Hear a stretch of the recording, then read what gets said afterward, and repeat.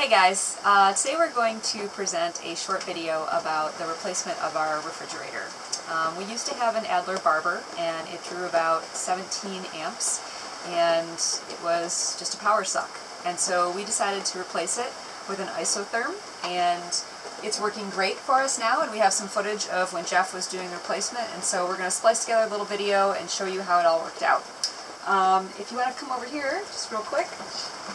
We have a refrigerator that both is accessible from the top, and you can see the Isotherm Smart Energy Control unit is over here on the right hand side.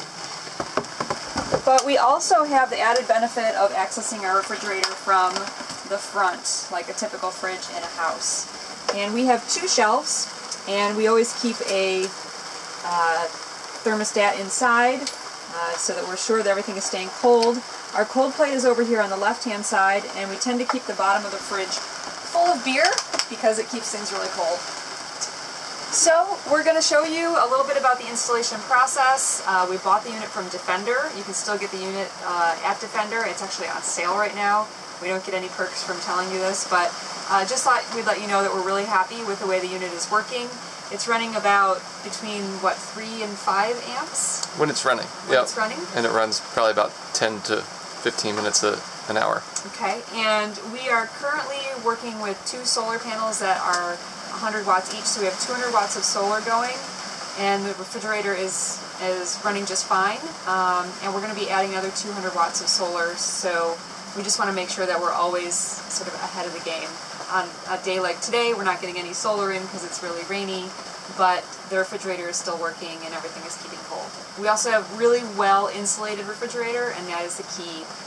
We have about this much insulation you can see on the top and on all the sides, and so if your refrigerator is not keeping cool, highly recommend adding a little bit of extra insulation.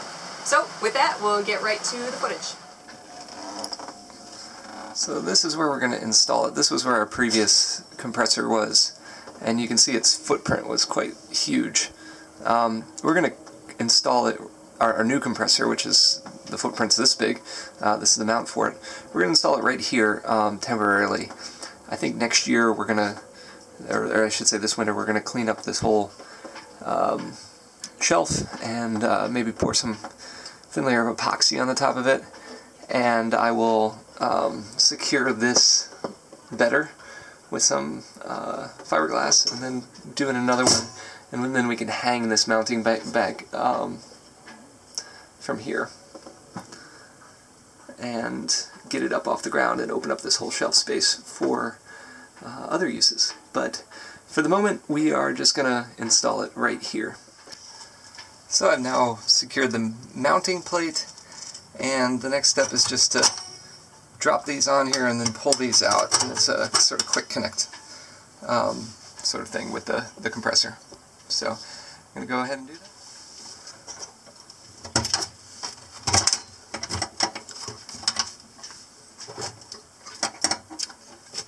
Alright, and I believe the compressor is now in there, and it can jostle around a little bit.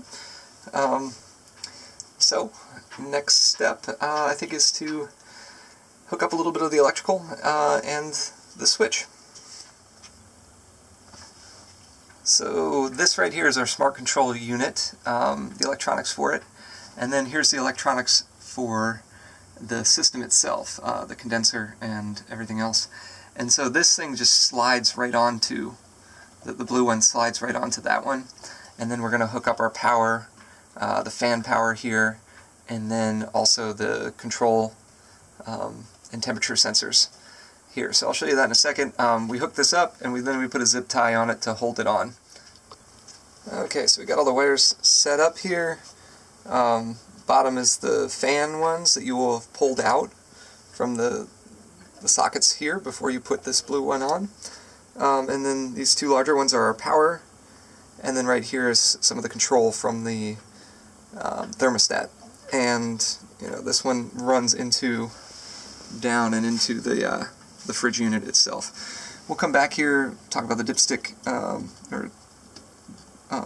the different dip settings down here, and we'll also clean this all up and secure our wires a little bit more but we are ready to go.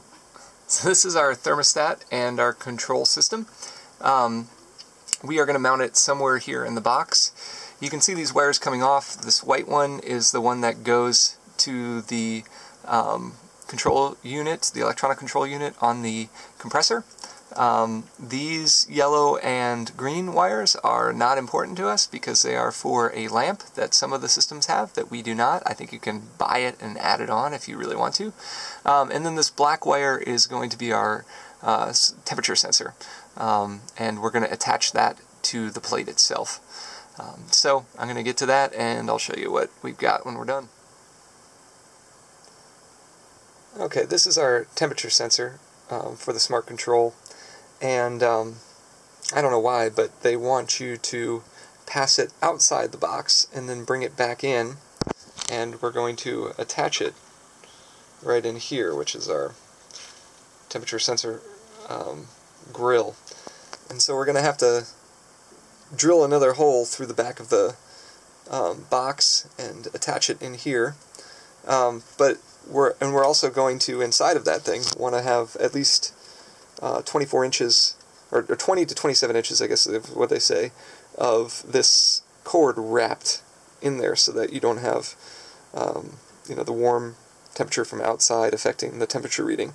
So I've taped off 24 inches. I'm going to run it out through our hole that we've out through our hole there that we've ran everything else out through, and then I'm going to install it, as they say, 2 inches from the bottom down here, and we're going to see how that works. Alright, a little update on the temperature sensor. The instructions indicate that you should go outside. You should bring this temperature sensor outside if you're installing the potentiometer, which is the control unit, inside the cabinet. This should go outside and then back in down low.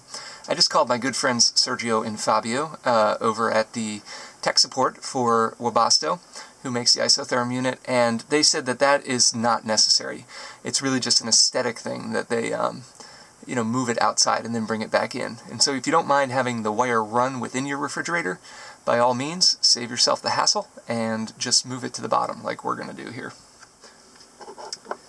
Here's our installation so far. Over here we've got the temperature switch, I can't even think of what they call it, but some weird name. And we've got the control wire, the white wire, that goes back to the energy saver unit back on the compressor. The blue unit, as if you recall. And then this black wire again is our temperature sensor. Temperature sensor goes down. As you can see, well, maybe you can't see, but right back down there, that white thing is the temperature sensor. Probably not the best install that's ever happened, but I do have some life caulk on the back of it. I think it's going to stay in there, especially because it's in the back and it's not going to get bothered too much. We also have a shelf that goes down there that will sort of rest up against it. I'm obviously going to take off those zip ties, or at least take off the tails of the zip ties, and we should be ready to go. I'm going to go in the other cabinet and start working on the dip switches, and then we will hook up the unit and see if it works.